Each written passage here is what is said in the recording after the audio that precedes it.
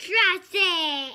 Hey everybody, Dr. O here. In this video we're going to talk about fluid balance. We're going to talk about balancing our water gains, fluid gains with our fluid losses. So the first question is, how much fluid should you consume? Should you drink and should you eat? Well, it depends on how much you should lose or how much you lose. So we'll look at those two and then we'll talk about some exceptions to that rule. So let's talk about gains first. So we have to balance the gains of fluid, which is the water that we drink, we eat, and we make.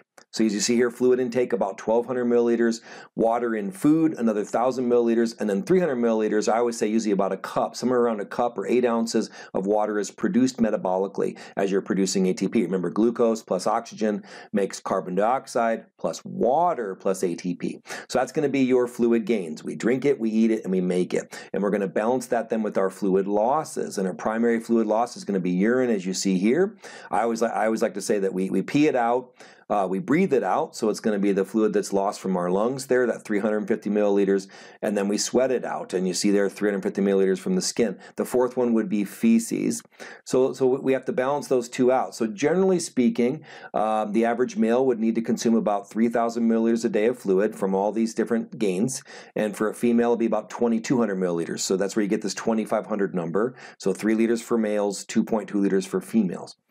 But obviously you can see a ton of variation here. Let's say that it's not humid, you're not hot, you're not exercising, then these numbers are going to be pretty good. You're going to produce urine, you're going to have some insensible perspiration or insensible water loss from your skin, so it's sweating that you're not aware of, not pouring buckets of sweat, and you're going to be breathing out some fluid as well. That's the number there for the lungs. You see that if it's cold out, you go outside and it's cold and you see how much moisture you lose when you exhale. Well, that happens all of the time. You just happen to see it because it's cold enough.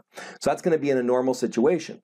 But your body's going to adapt to whatever situation you put it in. So let's say you consume twice as much fluid. I used to drink a ton of water when I was in college. So if I'm drinking a whole much more water than my body needs, then you'll see urine production would go up. Or how about on the flip side? If you have diarrhea, so the water losses from feces is usually only 150 or 200 milliliters. But what if you have diarrhea? You're going to be losing way more fluid, which is why it's so important to protect anyone that has diarrhea from dehydration, whether it's drinking fluid or getting fluid intravenously. This is also why the elderly and infants are so much more at risk when it comes to dehydration because they can't afford to lose a bunch of fluid from diarrhea or other examples. And then you see that skin's on there and sweat. So skin would be the insensible perspiration, the insensible water loss, the moisture leaving your skin right now, even though you're not hot and it's not humid, those kind of things.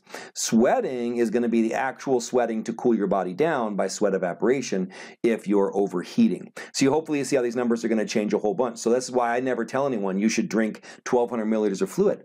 Because if you're a roofer in Texas or somewhere where it's hot and humid and you're producing liters of sweat, not 100 milliliters, then you better drink a whole lot more water. Or let's say you're exercising. I tell athletes that are exercising, weigh yourself before you train and after. And for every pound you lose, you should drink at least 2 to 4 cups of water because you have to make up for the extra water losses in sweat. So this is the basics of fluid balance, but just keep this in mind. This is a textbook scenario where none of these factors are at play. But this is not gospel. This fluid intake number can change based on a lot of factors, including how much water is in the food you're eating, everything else. Okay. All right. So that's going to be how you balance your fluid, your water gains with your water losses. That's how you reach this fluid balance state that's super important to keep you alive. I hope this helps. Have a wonderful day. Be blessed.